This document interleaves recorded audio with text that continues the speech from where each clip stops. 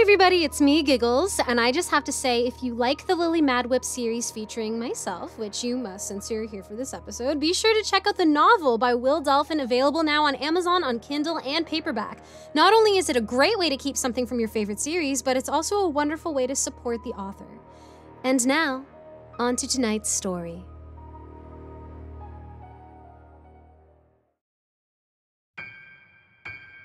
This guy Tony, this child stealer, child stabber, murderous madman, brought a chair. It's one of those metal folding out chairs they use at school when there's a concert being held in the cafeteria and they make us all hold hands and sing songs Mrs. Cardopoulos, the music teacher's been having us practice every week for months. Except none of the boys in the class ever actually practiced, so it's a bunch of mumbling kids trying not to be heard over Miss Cardopoulos on her piano and one or two girls who dream big of being the next Tiffany. I think we're alone now, I sing quietly to calm myself. It's not the best choice of song, though. There doesn't seem to be anyone around. Tony the child stabber rips some more of the metal-looking tape off his roll with white teeth and binds my other leg to the chair. He's pulled my unicorn pajama pant leg up over my knees for some reason, so the tape is right on my skin. It hurts to twist and try to shift with the stuff on my legs. What kind of tape is this? I ask him. It hurts. It's duct tape, he says, never looking up from his work. I almost forget he's probably going to stab me to death and snort laughter. Did you say duct tape? Yes. This must be what a vet uses when a duck gets a broken wing. It reminds me of one of my dad's favorite songs. Take these broken wings and learn to fly again. Will you shut up? Tony says. It's a rhetorical question. Those are questions grown-ups don't actually want you to answer, like, are you really this stupid, or what makes you think I'm going to give you your allowance when you haven't bathed in 2 weeks? He finishes wrapping the duct tape around my middle. He stands up and admires his handiwork, or maybe he looks at it with regret. I'm not a mind reader. So I'm going to die now, in an abandoned car wash, at night, in these stupid unicorn pajamas. And when Detective Guthrie comes looking for me at the hotel and finds me missing, he's probably going to assume I ran off until some passing hobo smells me rotting back here and gets a nasty surprise. And then everyone in town is going to be like, remember that Madwhip girl they found dead in stupid unicorn pajamas? I heard she died of embarrassment. And they'd be half right. Tony goes back in the car and rummages around in the trunk some more. He tosses a hammer on the ground, and then one of those wobbly wood saws like for trimming branches, and then pliers, a drill with a long electric cord.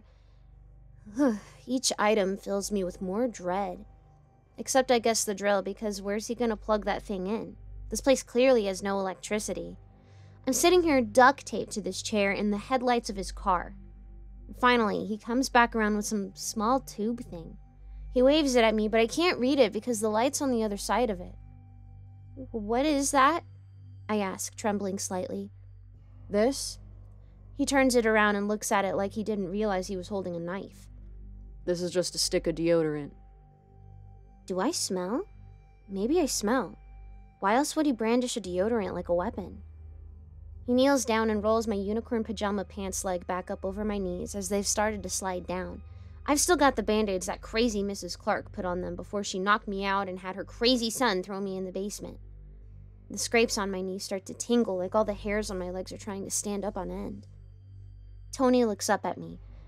I can't really make out his face, what with the car headlights behind him. He's just a dark silhouette with the slightest glint of light in his eyes from something behind me. Probably the moon or streetlight outside. Did you hurt yourself? He asks. It sounds almost like he's concerned, but then he picks up at the edge of one of the bandages, gets a nail under it, and rips the whole thing off. Ah! I yell as whatever scabs had formed tear off with the band-aid. I'm not laughing, but it sounds like I'm laughing. I thrash about in the chair, but the duct tape holds fast. Probably good thing, because the last thing ducks want is to suddenly fall apart mid-flight because the tape holding them together doesn't stick. I'm going to torture you now. Do you know what that is, torture? That's where you go, what do you want for dinner? And I say, can we go to Pizza Hut? And you say, money's too tight for that. And I say, can we have hot dogs? And you say, I think I'll make tuna noodle casserole. And he clicks his tongue. I'm talking about physical torture. Oh, yeah, I nod. I had an older brother, so I know that kind too. Tony flicks the Band-Aid at my face and then pops the cap off his stick of deodorant and winds the bottom, causing the translucent gel to slowly rise. He smirks and then casually rubs the stick across the red and angry scrape on my left knee. Suddenly, my knee is on fire. Like it makes my brain start screaming, and before I realize it, the screaming is coming out of my mouth. Ah! I jerk as hard as I can to get away from him and the fire in my knee, but I can't. I can't move. I can't get away. He grabs my other leg and quickly rips the bandage off my other knee. The scrape on that one is even worse. It had bits of gravel stuck in it that Mrs. Clark had eagerly picked out. It quickly starts to bleed again, and there's yellow pus stuff around the edges. Stop it! I shout. I try to wiggle my leg to get it out of his hand. What do you want? Just stop it! Don't! Stop it! Tony mimics me in a high-pitched voice. He grinds the deodorant into my scraped knee, sending a river of fire up my other leg and a round of screams pouring out of my mouth. My brain goes blank. It's just blackness and this high-pitched whistling, screaming combo. For a brief moment, I'm sitting in the middle of that dark movie theater in the Vale while some action movie plays on the screen. It's a scene with two guys fighting each other while a bunch of people watch them, cheering and shouting. I'm still screaming as both my legs go up in flames right before my eyes. There's a guy 2 rows ahead of me with his back to me, and as I suddenly appear in the theater screaming and my legs going up in flames, he shouts in alarm and scatters popcorn in the air. He turns to look at me and yells, "What the f-?" And then I'm back in the abandoned car wash. The chair's fallen over backward and I'm staring up at the dark ceiling. Tony's shadowy face appears above me. I can't see him clearly because my eyes are runny with tears. He looks like a big, blurry, shadowy blob. That looked like it hurt. My knees feel like they're being pressed against 2 searing hot cookie sheets sprayed with cooking spray to keep the cookies from sticking to the sheet because nobody likes it when the cookies stick to the sheet, especially the dishwasher. Why? I sniffle, my nose running with boogers. He stands up, towering over me. A second later, something wet and slimy hits me on the cheek. Did he just spit on me? Gross! Ugh, I can smell it too. It smells like cigarettes and greasy fast food. It makes me want to gag, so I gag because why hold back at a time like this? You took everything from me, you little bitch. I'm an 11-year-old orphan! I scream. I don't even know you, you psycho buttface! You're an 11-year-old hellspawn is what you are. He snarls at me, emphasizing the hellspawn part by putting his foot on my right knee and grinding down on it, driving screaming hot pain up and down my leg again. How many have suffered because of you, huh? That's another rhetorical question, isn't it? But he's acting like he expects me to answer it. I don't know how many people have suffered. Let me think. All I can think is, ow! Roger suffered, my brother Roger, that's one. And, does my therapist count? I can't even remember her name now, but that wasn't my fault, was it? Tony seems to get angrier that I'm not answering his rhetorical question. Or maybe he's enjoying watching me cry and scream. His face is hard to decipher since it's hidden mostly in the shadows and my vision is so blurry. Whatever he's feeling, he decides to pull the deodorant stick out and rubs it aggressively on both my knees some more. The fire shoots up my leg again, but it's actually dulled somewhat this time. Not enough to keep me from screaming, though. Ah! Damn it, I gotta focus. Roger's 1. My mom and dad, that's 3. Meredith. That dog that died at our house. Nasty Axe or whatever his name was. And then it dawns on me. He doesn't want an actual number. He's here about someone specific. Someone he blames me for. I remember that when I first saw him outside Officer Jenny's police car, that I knew he had lost a sister recently. That has to be it. He's here because of his sister. Your sister! I scream. My voice echoes throughout the empty car wash. Your sister! Your sister! Your sister! I pray my voice reaches someone passing by outside, but who'd be walking by an abandoned car wash in the middle of the night? Tony stiffens and steps back from me. Say her name. Oh, geez. He can't be talking about my therapist.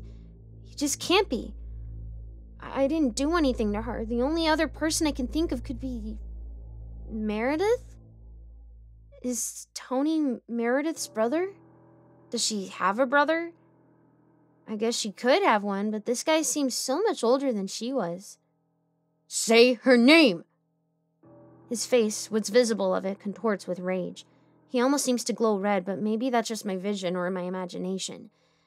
Meredith! I screech at him, straining against this stupid duct tape. Damn ducks are gonna get me killed! I killed Meredith! And then it hits me. What I did. I really did kill Meredith. I mean, I knew that she died because of me, and I've told myself countless times that it was my fault, but I don't think I've ever heard myself say it. I killed Meredith. I killed my parents. I killed that poor dog. The poor dog. Things are quiet. I can't wipe my eyes, and it's driving me crazy. Actually, scratch that. It's just annoying. I think I'm going to stop using the phrase driving me crazy after this. I've got a real idea now what it's like to see someone driven crazy. David Clark, Mrs. Clark, Tony. If you've all done one thing for me today before Tony murders me, you've all shown me what crazy truly is. Tony is shaking violently. No, he's crying. Hearing his sister's name must have really affected. Ah! He slams his foot into the chair. No! Okay, never mind what I said. He's still angry. He kneels down and gets right in my face again. He's got something in his hand. I hope it's not that stupid deodorant stick. I'm never wearing deodorant. Never. It's not deodorant. It's shiny and metallic.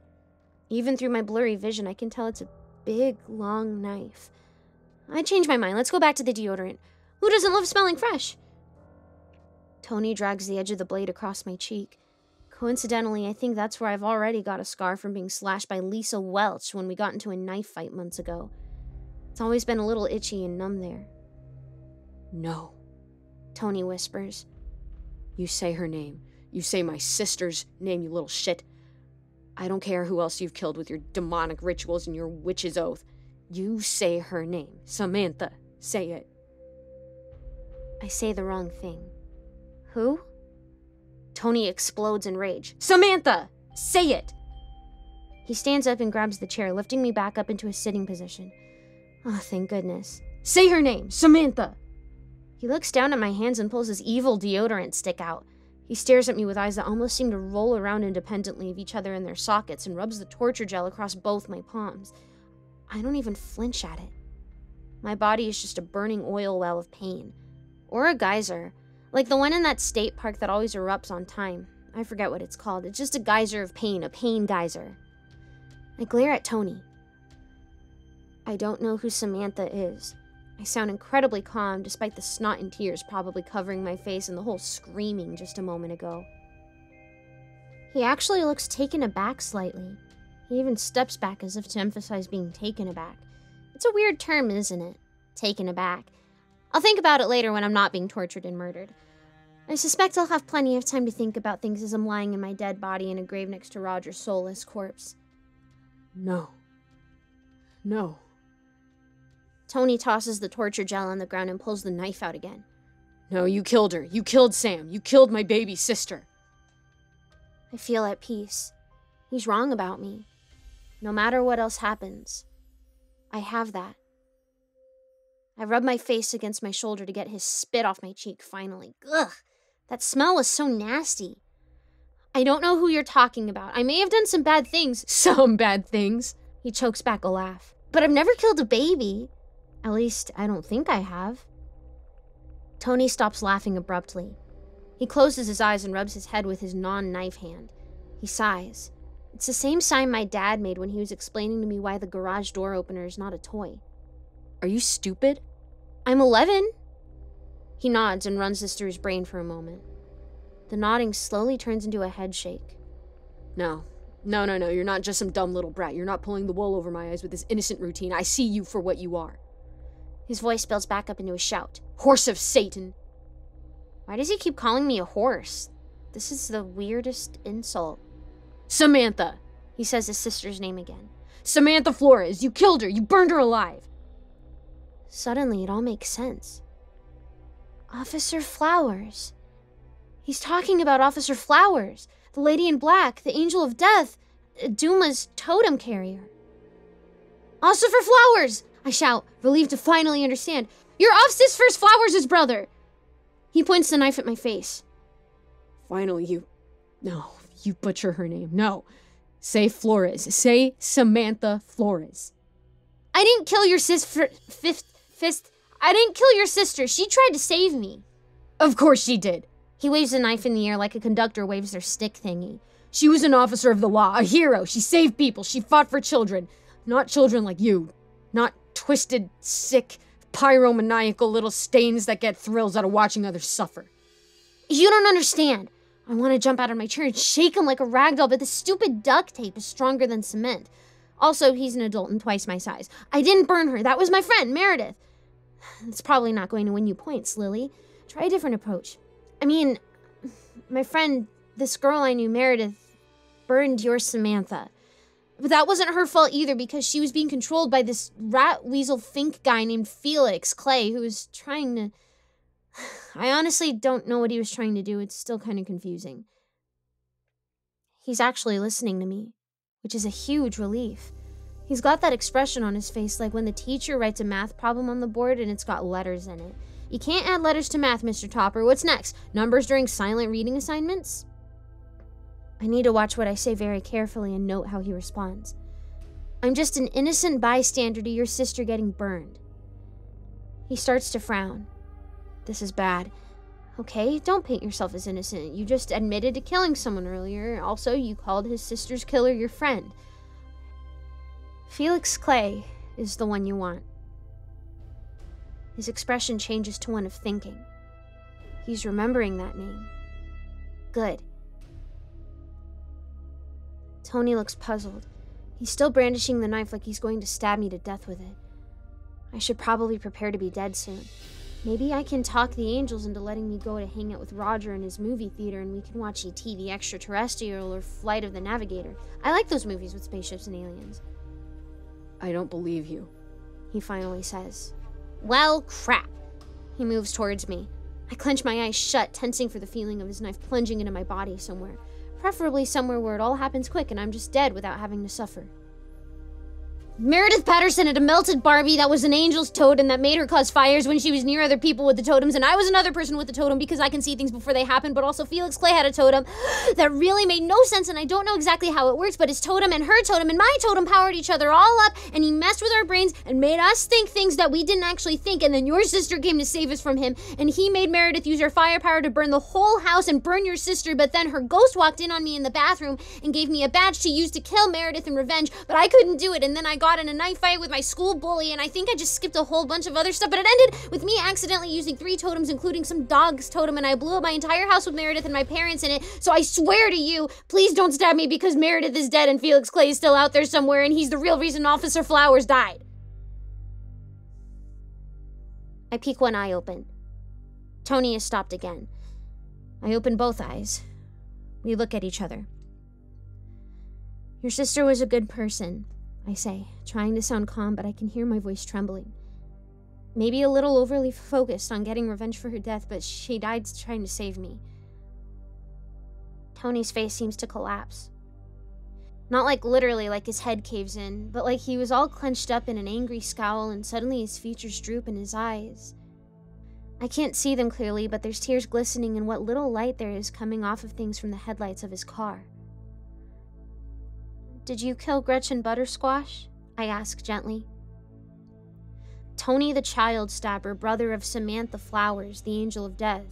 No, the protector of children. Sort of. Takes a huge gulp of air that seems to settle in his chest, and then he sobs. I thought she was you. He says it again to himself. I thought she was you. This isn't what your sister would have wanted.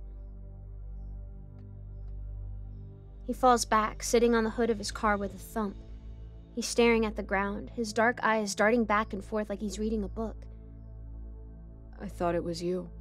I followed the stories in the paper. It was you in that house when she died. It was you in the house that burned down months back. It was you. I traced your name. I did what she would have done. I followed the clues. He looks up at me. No, it was you. He stands back up. His hands are shaking. No.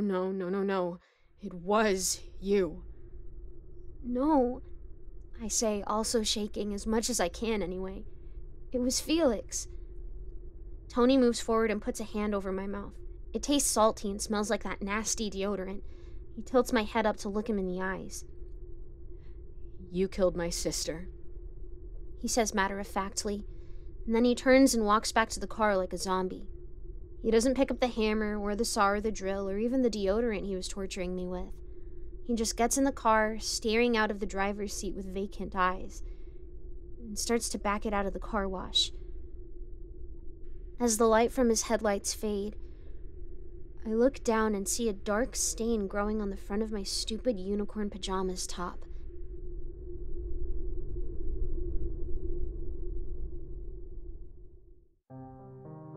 Hey there kids, it's me, MrCreepyPasta, and I want to tell you thanks so much for watching tonight's video or listening to tonight's episode of the podcast. Quick reminder, I am also a narrator over at Chilling. If you guys like the stories that you're listening to here, then I'm sure you'll like the stories that you can listen to over at Chilling, because they're almost the same thing. I'm still narrating them, but you can select your own background music or background sounds, and you could select a whole mess of other narrators, such as Autumn Ivy, Swamp Dweller, and a bunch of my other friends. If you guys are interested in checking out Chilling app, starting up with a free trial, you can use the link in the description down below. Or you can head over to thechillingapp.com and also use those free trials to win prizes from their giveaways. And as always, I would love to give a big thank you to everyone who's supporting me over on Patreon.